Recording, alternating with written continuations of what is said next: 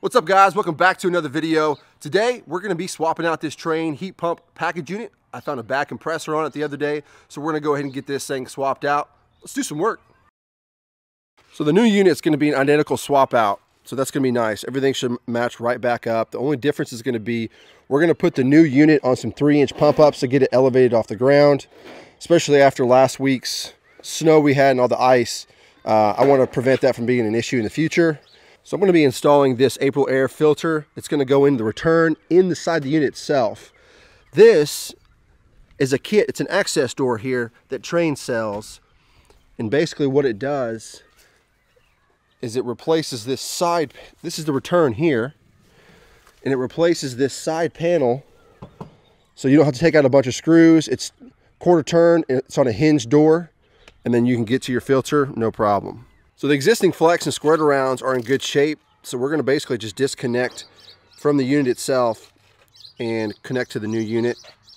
Everything should line up perfectly. All right, so we got the old unit flipped up. We're going to go ahead and get the pad cleaned up for this new unit.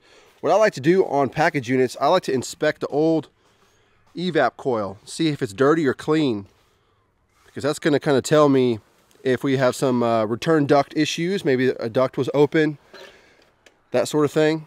Just a good tip to kind of look at stuff like that. That'll give you an idea of what's going on with the system.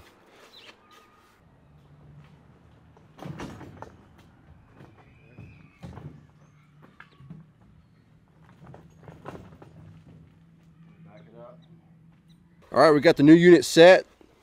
This dolly is phenomenal. If you guys haven't seen me use this before, this basically makes it to where I can set these units by myself.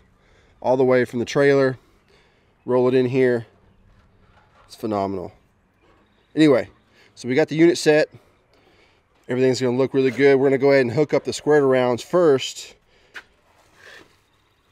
before we put the 3-inch pump ups underneath the unit. So we're going to get all that hooked up right now. All right, guys, so on package unit replacements like this, it is super important that you get the ducts sealed up properly. Now, the way I do it is with the shurtape SF686. This is a really good mastic tape. It adheres to the metal very well, especially if you're using a squeegee like I always like to use. You're going to get that duct sealed up properly so you don't have any leaks. All right, so we got the squared rounds hooked up. We're just going to get everything nice and sealed. One thing you want to do with any kind of tape is make sure you use a squeegee. It really helps apply that tape down and adhere very well. So my original intention was to install this Aprilaire filter media in here, which I've done on bigger units, but this is a 2.5 ton unit and it's smaller, so I didn't quite like how it fit in there. It just took up too much space. It would have to be really close to the evap coil, and I didn't want that. So I had that, and then I also had this door I was going to put on where you could easily just, you know, twist the knobs there and open it up and remove the filter, but I don't like how that's working out, so I think I'm going to just scrap that idea and get some squared arounds made for this and install it in the crawl space where there's easy access anyway. So but that's going to have to be at a later date. All right, so we got the unit set in place. We got the pump ups underneath the unit, which is good. Everything's connected.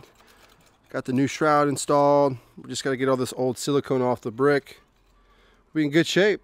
We got the drain line left, and then we should be ready to start this thing up.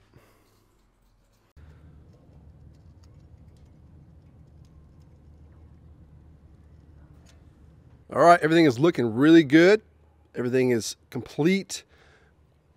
We're just finishing up on the silicone on the hood there. We got the drain line finished up. Power's on, the blower's running. We just need to go inside, turn the thermostat on, get everything checked out. Well, there you go, guys. That's a pretty quick and easy swap out when you have a like-for-like system like that with a couple of adjustments. No big deal. Installs pretty quick. So we're going to go in and finish up starting everything up and checking everything. But that's going to complete today's video. I hope you got something out of it. Hit that thumbs up if you did. Subscribe to the channel if you haven't already. Until next time, we'll see you guys later.